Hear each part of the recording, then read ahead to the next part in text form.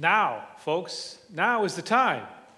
Started a new focus, Fit for the New Year. You saw that video earlier, didn't you? Fit for the New Year. Now we are children of God. What we shall be has not yet been revealed. This week's message is, now put off the sinful nature. And all I can say about that is easier said than done. Let's take a look, though, a little closer. You might remember from last week's message what it means to be a child of God. To all who received him, to those who believed in his name, he gave the right to become children of God. Now, we know that all people are created in the image of God. All people are greatly loved by God. But true children of God are those who have received Jesus and believe in his name. Those who are redeemed by the blood of Christ. You remember from last week also about God's out-of-this-world kind of love on display in the person of Jesus Christ. He's the one who can redeem us from our sinful human nature. Hear me now. Redeem us from our sinful human nature and make us more into the likeness of God's children. How great is the love the Father has lavished on us that we should be called children of God. Because of God's amazing, otherworldly love, we are now children of God. Just how amazing is the power of God's love is illustrated by where we came from, spiritually speaking. Remember your reality. It's possible that some of us have forgotten what we really were before God saved us through Jesus. Romans chapter 5 helps us remember. It says, at just the right time, when we were still powerless, Christ died for the ungodly. When we were God's enemies. 4 words describe our spiritual condition outside of Christ. Those words are powerless, ungodly, sinners, and enemies of God. Well, that's more than 4 words, but enemies of God is 3 words, but 4 concepts there describe us outside of Christ. When we were powerless to change our ways, Christ came for us. When we were ungodly, Christ still loved us. While we were still sinners, Christ died for us. And even though we were actually God's enemies, Christ reconciled us to God. Now, many of you know that our church supports the mission at Kern County. It's down there on East 24th Street. And there they have a Christian ministry to help the homeless and those who are addicted to drugs or alcohol. Counselors at the mission will tell you that the hardest part of the process for those addicted is admitting that they need help. Even for us, it's very difficult to be totally honest about our problems or the messes in our lives. How easy it is for us to rationalize, to minimize, to make excuses, to tell part of the truth but not all of the truth. Now, those who have been through the recovery program at the mission will tell you that the first step is the hardest one, and it's also the most crucial step. Until you face the bad news about your condition, you won't truly and totally turn your life over to God and ask for his help. The same is true for all of us. No matter what our personal issues may be, it takes a while for most of us to realize just how deep and pervasive sin is in our lives. It is so endemic in our human nature that it has left us powerless and enslaved, totally unable to save ourselves. And you know, that's what we're trying to do all the time. See, God, I am good enough. Until we admit that very thing, that we're powerless to save ourselves, our lives will never really get better. Sometimes, though, we send out a different message. We say to ourselves, how fortunate God is to have me in his family. But it's not like that at all. God didn't save you because he looked down from heaven and said, my, she stands head and shoulders above all those other sinners. She would be a real asset to my kingdom. I think I'll save her. There was no merit in you that caused God to save you. There aren't enough rules we can follow, not enough good deeds we can do to merit being God's children. It was pure, sovereign love that reached out and took you in. God desires that his enemies should become his children. And that's why he saved you and me and offers the same to anyone. With that said, let's remember at the same time that we are God's children now. And we have a Father in heaven whose name we bear. I bear his image, as do you, and by his divine grace, we are his true sons and daughters. We've been adopted into God's family by the miracle of new birth in the Spirit. And so we want to honor our Father and his name, and that's why we take seriously these words from Scripture that we heard earlier. But now you must rid yourselves of all things such as these: anger, rage, malice, slander, and filthy language from your lips. Do not lie to each other, since you have taken off your old self with its practices and have put on the new self, which is being renewed in knowledge in the image of its creator. Therefore, as God's chosen people, holy and dearly loved, clothe yourselves with compassion, kindness, humility, gentleness, and patience. Well, that sounds pretty simple, doesn't it? Rid yourselves of these things like, anger, rage, malice, filthy language, don't lie, all that kind of stuff, and just put on the compassion, the kindness, the humility, gentleness, and patience. Well, it's kind of like this. Did I tell you about my orientation? I'm going to reveal to you today my orientation.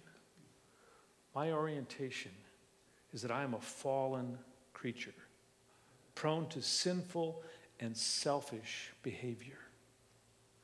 But my identity is a new creation in Christ Jesus, who has adopted me into God's own family and is grooming me for holiness. And it's so my identity is what I want to act on and hold on to and follow. Okay. But don't we know from experience that this is all easier said than done? Ridding ourselves of various sinful desires. Our sinful human nature, our orientation, is at odds with our new spiritual nature. We have to choose which one we're going to follow. Twice in Galatians chapter 5, Paul declares that believers are now free. It is for freedom that Christ has set us free, he says. You, my brothers and sisters, were called to be free. Well, freedom is a wonderful thing, isn't it? It can also be a dangerous thing. It requires self-discipline internal discipline, or it soon disintegrates into anarchy. Christ has set us free. Free from the guilt of sin, free from the penalty of sin, free from the shame of sin, free from the power of sin, free from the power of the law to condemn us. Therefore, we can come to God at any time on the basis of the blood of Christ with the certainty that we will be accepted. You see, our freedom is first and foremost a spiritual freedom that opens up a new and everlasting relationship with God. But freedom does not mean that we do not struggle with sin any longer. We are not yet free from the presence of sin. That will only be the case in heaven. Nor are we free from the pull of the flesh that leads us into sin. We are free from the bondage of trying to please God through ceremonies and religious rituals, and we are free from the overwhelming guilt of sin that is like a mighty weight around our necks to tear us down. But sin itself remains with us, maybe even in us. And so, Pastor, are we really free then if sin is still in us? Well, yes, we are, because we're free to choose the right over the wrong. Before, we were powerless. Christ's freedom is never freedom to sin, it's freedom from sin. It's the power to overcome, to get up and to fight the battle again and again and again, so that sin does not defeat us. It is through the power of the Spirit that we are able to honor truly our Heavenly Father. Our spiritual rebirth brings us into God's family. So I say, live by the Spirit, and you will not gratify the desires of the sinful nature. Well, that's simple. That makes sense. If you live by the Spirit, you won't want to gratify the human nature. To walk in the Spirit every day is, well, it's kind of like going full speed ahead, one step at a time. Serious Christians, Christians who are honest with themselves, honest before God, have all asked this question at one time or another. Why is it taking me so long to get better and overcome my sinfulness? Parents, I know you're asking that about your teenagers. Just remember, it's not forever. But honest Christians ask that even about themselves. I thought by now I wouldn't struggle so much with my sin and my weaknesses. You know, I still get tempted, and sometimes I even fall into temptation. Some of the same old temptations I've been struggling with for years. What's taking so long? You know, I go to church every Sunday, and I still have doubts. I thought I'd be a better person by now, but I've still got a lot of bad habits. Why is it taking me so long to get better? You know, it would be so much easier if upon our commitment to Christ, our conversion, we would just sprout wings and fly off to heaven. But it doesn't happen that way. And it seems that God has ordained that even though we are being made more like Jesus, it only happens a little bit at a time. And sometimes that little bit seems very little indeed. When the children of Israel entered the promised land, God did not allow them to conquer it all at once. There were many entrenched enemies in the hills of Canaan, and the Israelites had to fight for every inch of it. Really, this is kind of a metaphor for the Christian life. There is victory to be had, for sure, but it will not come easily or quickly.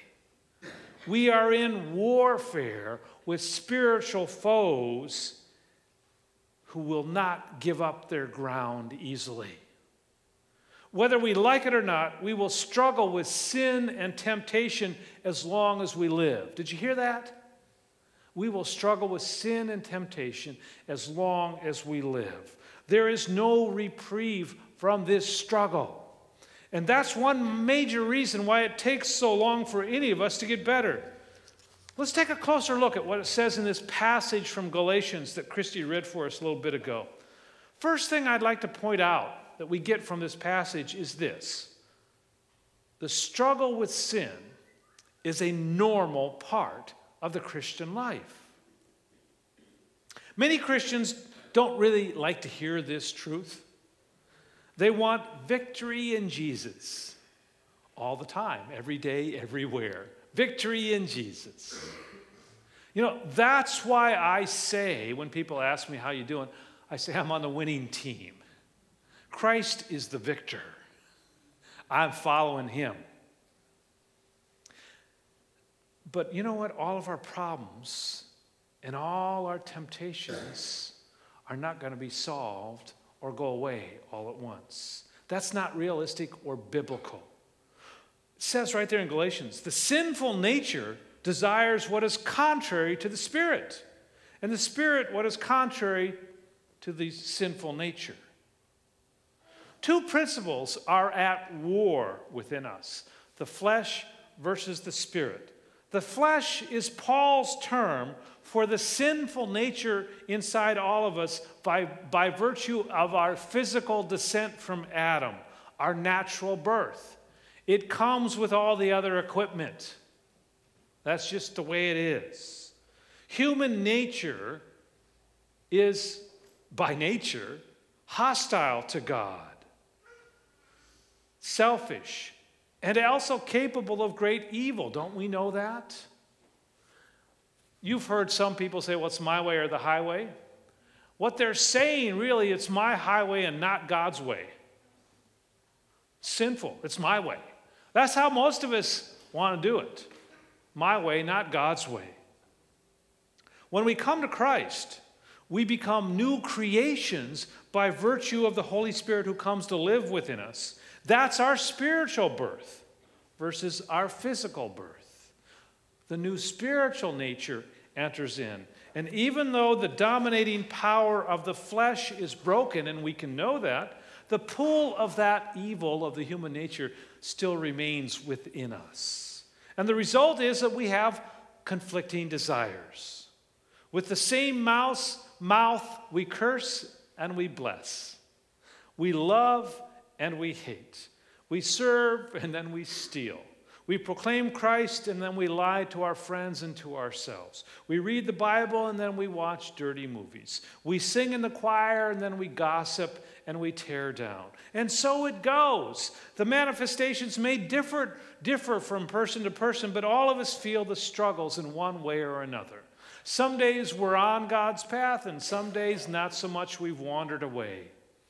As a Christian, you have a new nature that pulls you toward God. That's the spiritual rebirth. While the flesh remains with you, pulling you the other direction, and that's going to be the case until you die. In one sense, Christians have conflicts that non-believers don't have. Our rewards are great, but so are our struggles. You know the old saying, opportunity knocks but once? And temptation bangs on the door every single day. The deadly feud between flesh and spirit is actually a good sign. It's the sign that we are children of God. Do you have any inkling in you that you want to please God? Is there a hunger in your heart to know Jesus and to love him more? And despite your personal failings, do you truly want to do what God wants you to do? I suspect you do. That's why you're here this morning. If your answer is yes, even for part of the time, it is strong evidence that you are a child of God because you recognize what family you really belong to. You struggle with sin because you want to be more like Jesus. It's proof of your divine heritage. If sin is a burden, does anybody have sin as a burden in their life? If sin is a burden, At least it is a burden and not a joy to you. Think about it. If you can engage in what the Bible says is sexual immorality, impurity and debauchery, idolatry and witchcraft, hatred, discord, jealousy, fits of rage, selfish ambition, dissensions, factions and evil, drunkenness and orgies, and anything else you could add to that list. If you can engage in all of that and feel no shame or remorse, then you have a real problem. But the fact that you can recognize those things as bad and you don't want to go that direction is a sign that you are a child of God. Our ongoing struggles and temptations are not in themselves sinful. The sin is giving in, not the struggle itself. And friends, here's the bad news. No one escapes the conflict. No one gets a Christian life free from outward pressure and inward turmoil. There is no second blessing or spiritual experience that can magically propel you to a state where you no longer struggle with sin. And that's not going to happen until we finally get to heaven. Between now and then, we walk the hard road to glory, fighting every day to stay on the right path. Some days we start out great. God, I'm walking with you today, and I want you to walk with me. And by 10 o'clock in the morning, we've veered off. But you know what? As children of God, we can recognize that we have veered off. And we can say, Lord, pull me back onto the right road. The Holy Spirit can help us when we depend on him. We still have the choice to make. That's our freedom. Flesh or spirit, my way or God's way. Here's the second thing that I pull out of Galatians here. The struggle produces benefits. Wait a second. Are you telling me that this struggle with sin is going to bring something good in my life? Strange as it may seem, we need to struggle because that's the only way we can grow in grace. Think of it this way. You know some athletes, you've heard of athletes, you may have read of athletes. Say some athlete wants to grow a little more muscle. What does he or she do? Oh, she just lays in bed all day, right? That'll do it. Is that right? It'll just happen because she thinks or he thinks that she wants more muscles. Right? Is that right? No. She's got to go work out, pump some iron, and maybe feel a little soreness the next day. That's a sign. It's a struggle, but that's a sign that he or she is growing some muscle. Same thing in the spirit. The struggle is the only way we can grow spiritually and grow in God's grace. Here's a few benefits to consider. When we struggle with sin, it reveals to us our inherent weakness. If we could handle all sin, it wouldn't be a struggle, would it? It reveals to us our weakness, and it kills our pride, humbling us again and again. It forces us to cry out to God for help. It reveals the uselessness of human effort apart from God's strength. And it causes us, therefore, to love our Savior all the more, the one who can deliver us from sin. And so it leads us into a life of continual repentance. Anybody here had to repent more than once? It makes us more watchful against the encroachment of sin, and it makes us long for the rest of heaven. And it prods us to use all the means of divine grace, and so encourages us to develop habits of holiness and forces us even to lean on our brothers and sisters to help us out, and leads us to look for daily solutions in our struggle with sin instead of instant miracles. In your struggle with sin, you have not yet resisted to the point of shedding blood. Jesus has done that for you. Third thing, the power of the Spirit. Many of us never realize the great power of the Holy Spirit, the power he can have in our lives, because we have not come to rely on him. We confess our sins, we repent, we believe Jesus has saved us and is making us anew, but we don't really rely on the Spirit because 2 seconds down the road, we're relying on ourselves again. We are powerless. We need the power of the Holy Spirit. When we continue to ask Him to be the power in our living, these 3 things start to appear. First of all, He creates in us a new desire. Have you ever prayed that way? Holy Spirit, I struggle with this sin. Create in me a desire for this rather than that. Create in me a desire. Number 2, He gives us power to obey. Holy Spirit, I am weak to follow this way. Give me the power.